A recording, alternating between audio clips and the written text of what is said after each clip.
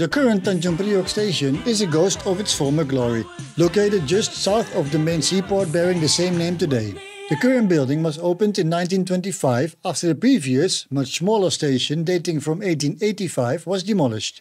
This was done in order to be able to accommodate rapidly increasing freight transports to and from the seaport. In its glory days, this station saw dozens of freight trains running between here and a number of Batavia city stations.